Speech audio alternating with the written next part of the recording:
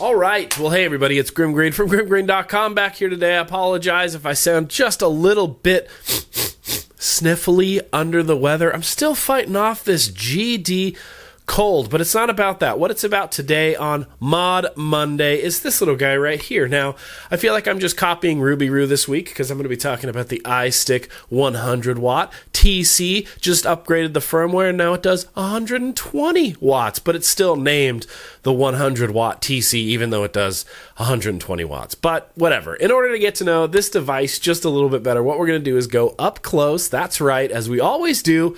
Quick, short, uppy, closey time. All right, yeehaw. What we have here is the iStick 100 watt TC, but with the new firmware, it does do 120 watts. Now, this has an interesting switch and interesting battery compartments. 2 battery compartments, boom, on the side, held on by magnets. This is your switch up here, which you activate by pressing this side in. Interesting, right? It's very clicky. You can kind of just grab it and squeeze it, and you can see it's displaying no atomizer right there.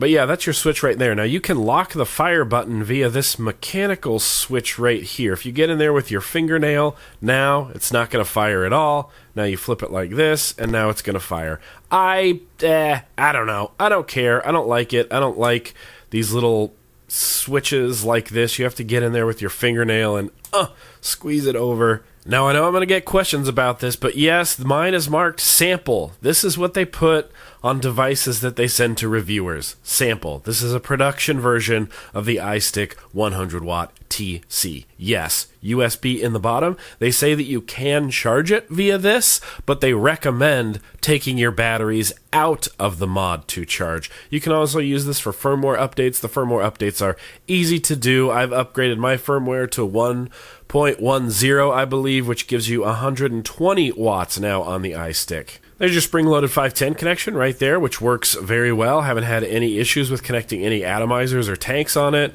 So here's your main display, up-down buttons, and then a menu button. To switch between all the modes, you have to long press the menu button, and you'll see, boop, now it's on stainless steel. Press it again. Boop, now you're in one of the memory functions. Boop, again, boop, again, boop, again. Now you're back to regular wattage mode. Boop, again. Now you're in bypass mode, which basically makes this an unregulated box mod. Press it again. Boop, you're in nickel Fahrenheit mode. Boop, press it again, and you're in titanium mode. And I'm actually going to be leaving this in titanium mode and using my token titanium build on my Velocity RDA. Now I'm going to adjust the temperature to where I want it, 450 degrees, and I'm going to leave the wattage at 120 watts in temp mode. Now, you can adjust the wattage in temp mode, but it's kind of a pain in the ass. You have to hold the mode and the down if you want to adjust it down, and you'll see what happens. Now it's getting adjusted down, so now it's going to say whatever, 107 watts there at 450 degrees. If I want to adjust it back up, I press the mode and the up, and you just hold it. Goes back up to 120 watts. Now, this is where I'm going to leave it, 450 degrees. I have a titanium build in here, 120 watts, what does that say? 24 ohms.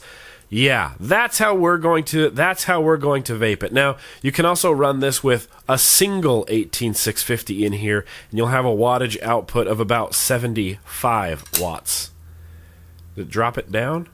Nope. It did not. It's showing me a wicked low battery because it's trying to give me the full 120 watts, but you can run it with a single 18650. Both of these 18650s go in up, by the way. Positives up. So yeah, that's all there is to it. There's not much to see up here. What we're going to do is get back out to normal view, and we're going to vape this little guy.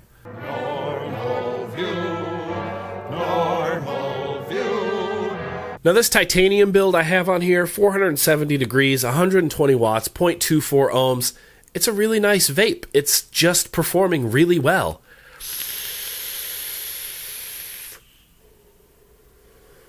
If you know me, if you watch my videos, you know that temperature control isn't my jam. It's not my thing, but this has actually been really nice. I found that the temperature is actually pretty accurate. 470 degrees, whether it's on this or on a DNA 200 or on any other temp control, it's all very, very similar feeling. I don't feel like it's too weak or too strong. Either way, I feel like the temp control on this is accurate. The other 80% of the time, I've been rocking it in wattage mode, mostly with sub-ohm tanks, and it's been a nice little performer. The fit and finish on it is surprisingly nice. I feel like this is one of the highest quality products that Eleaf has ever released. They did the 30 watt, they did the original iStick, which I loved.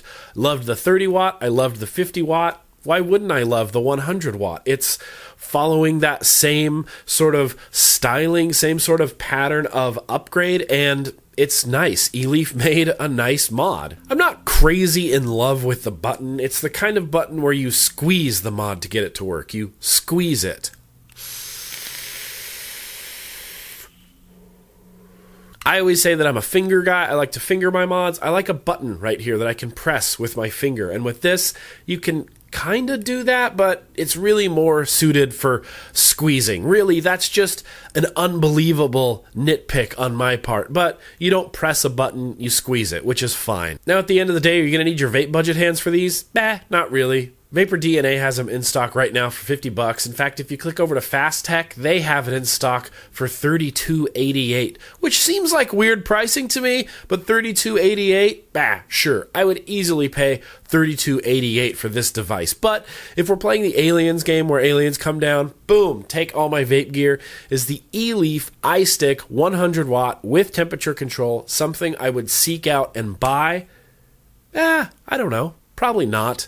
It's not really amazing, okay? It's good. It's fine. I like using it. I'm not a huge fan of the button, but it's fine. The interface can get a little wonky sometimes, but it's fine. When I got this, it didn't impress me. I was like, oh, it's another, 100 watt, double 18650 TC device. It's just another. It's another thing, and I wasn't completely blown away by it. But if you don't have any dual 18650 100 watt temperature control devices, the iStick might be exactly what you're looking for.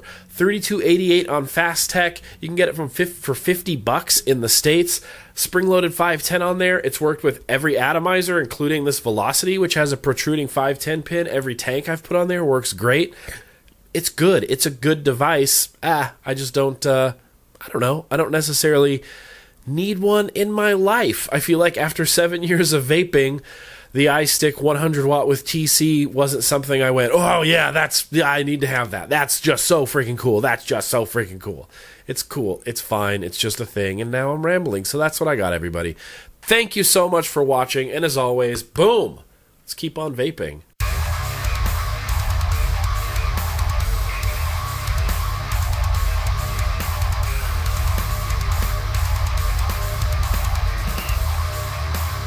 That's enough.